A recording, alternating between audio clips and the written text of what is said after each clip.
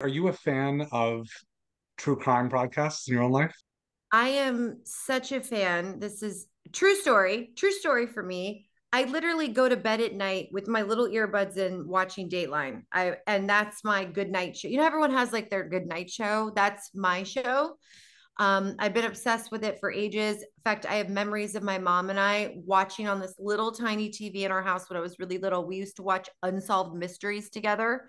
And that's like a memory I have with my mom. So this has been a part of me for a long time. So when this show came around, I was like, did they write? Did they? This is me. This woman is me.